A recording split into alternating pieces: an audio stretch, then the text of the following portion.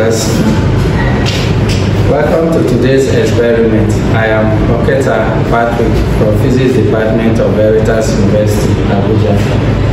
Today's experiment is on relative density. Determination of the relative density of a solid material using balance meter. The apparatus needed for today's experiment are meter rule, set of mass, thread, a rector stand, a knife edge, and a beaker with water. So for this experiment, we will find the center of gravity of a uniform meter rule by setting the knife edge on the rector stand this way. We thereby try to balance the meter rule, placing it on the knife edge to know the center of gravity. After we determine the center of gravity, for this meter rule, my center of gravity is 49.9. So I will record it. My G is 49.9 centimeter. Thereafter, I take my thread and hang on the mass. I will hang my thread on, tie it to the mass in such a way that the mass will not fall off.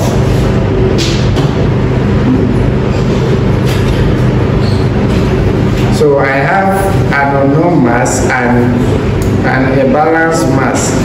After I've tied it, I will now, since I know my center of gravity, at all points in this experiment, my center of gravity must be on that knife edge point. So I will now set this mass on 10 centimeter from beginning. I will set it on 10 centimeter. Thereafter, I will take the second mass and try and balance it at the other end, making sure that my center of gravity is on the same point. So I will now balance it.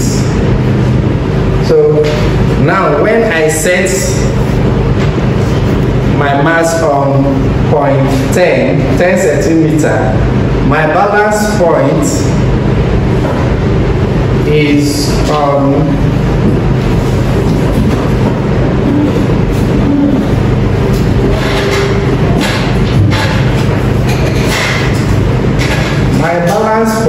is on 10.9 centimeter. 10.9 centimeter. Now I have to minus it from the point of the center of gravity. So I will now minus it from my center of gravity, which is 49.9 minus 10.9. Thereafter, I will adjust this with another 5 centimeter increment, which is 15 centimeter. Then I try with my point still, my center of gravity still on the knife edge. I adjust this side to balance it. I adjust it to balance it, and I am having at 15 centimeter, I am having 15.9 centimeter as my balance point. Then I also adjust this side to 20, since I am increasing by 5 centimeter. Then I try to balance this point too. I try to balance it, making sure that my center of gravity is maintained.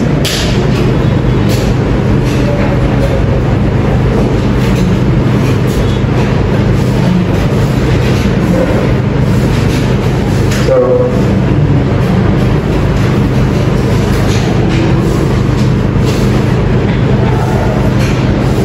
at 20 centimeter, I am having 20.6 centimeter as my balance point.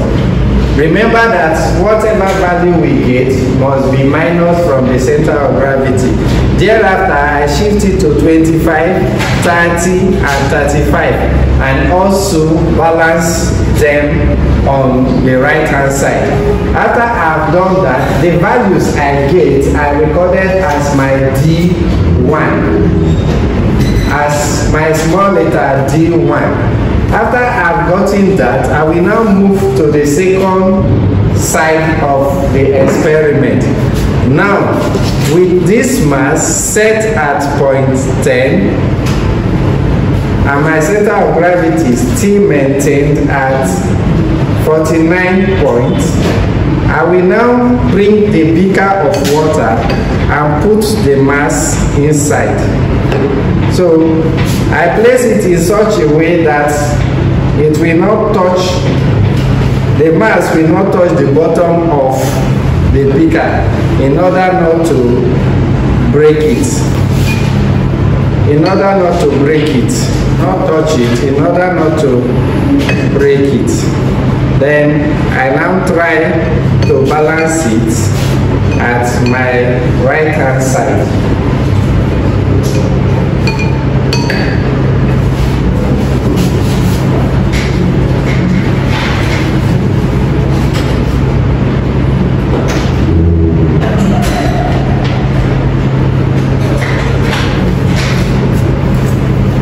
So at 10 points, this will now be my D2. So at 10 centimeters from my left hand side, the balance point here is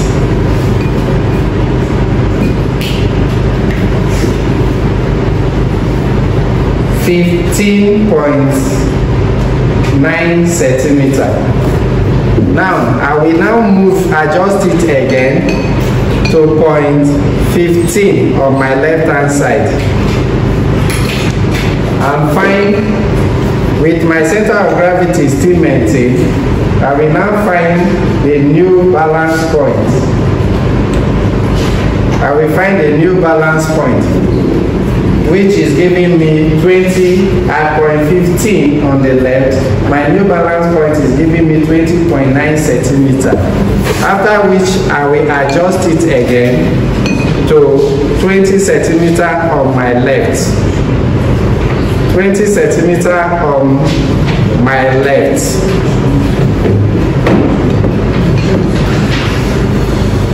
Then I try to balance it. I try to balance it, which is giving me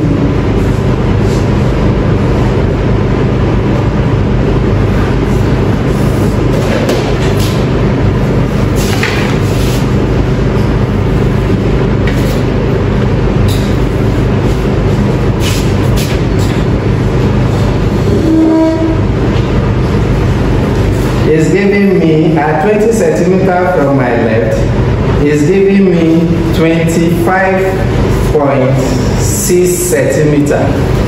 After which I will adjust it again to 25 centimeters on the left hand side and try maintaining my center of gravity. I still try to balance it. So at 25 centimeters from my left, I am having a balance point of 26.3 centimeters.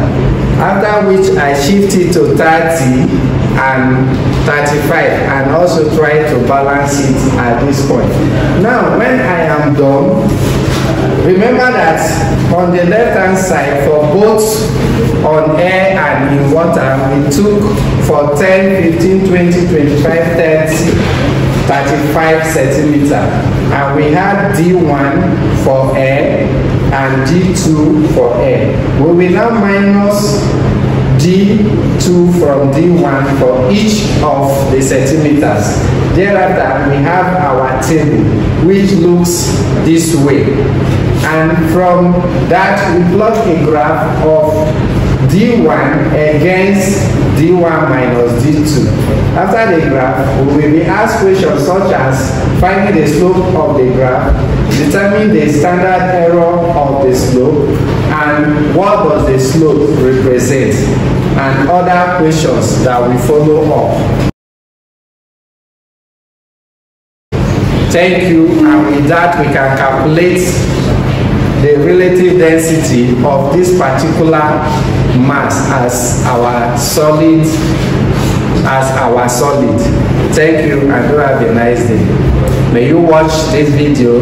If you enjoy it, like it and subscribe onto it. Thank you.